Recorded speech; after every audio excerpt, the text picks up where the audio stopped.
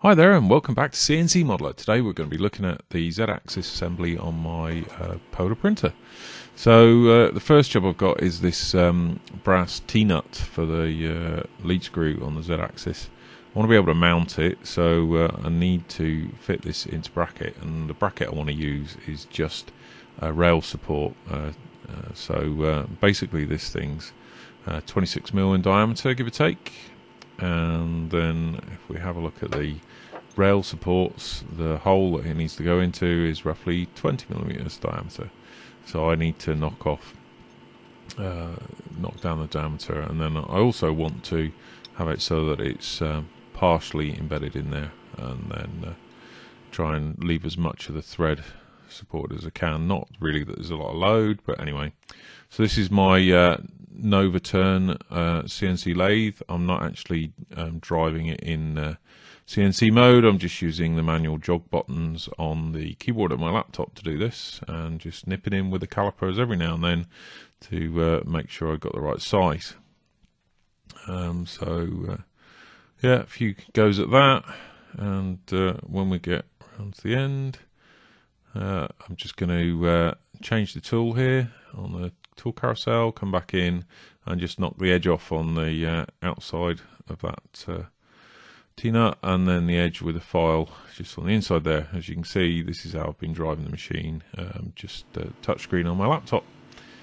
So now that fits into the mounts, and we're kind of ready to put that on the lead screw and offer it up to the machine. So I think the main thing I want to do is just try and get this all working, just prototype it up. So the T-nut clamps onto the back of the Z-axis platform, and then I've got a pillow block to mount to attach the lead screw to the chassis, and then we're going to drive on top of that. So I tried running it up and down a bit, and it's a bit squeaky, and I'll let you hear the sound of that later. I also had to try and figure out a way to shim the pillow block away from the mounting plate at the back there, just to try and get in and just hold everything there together. And then, as you can see, the measurement I took was the size of shim that I need is 4mm. Hopefully you can see that there. I need to get better at showing you guys stuff on camera.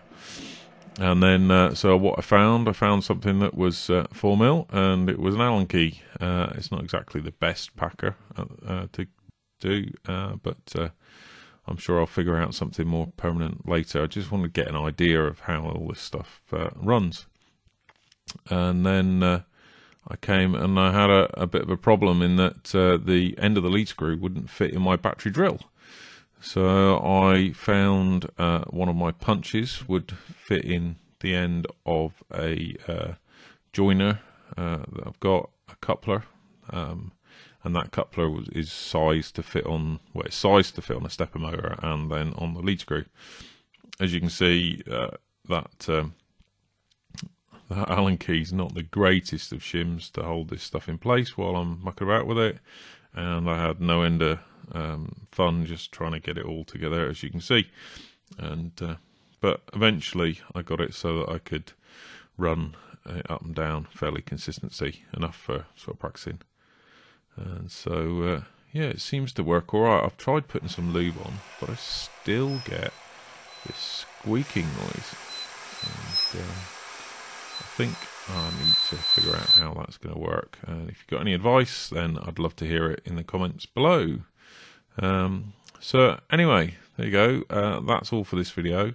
If you do like my channel, please do subscribe to the channel. It does help. If you like the videos, hit that thumbs up, tells other people they're worth watching. And if you want to see more stuff, hit that notification bell. If you also want to help me out, I do have a Patreon account, and the links to that and my website are showing here. And if you do like what you've been seeing, maybe you'll like some of my other videos that are linked here. So thanks for watching, and hopefully see you again next time. Cheers.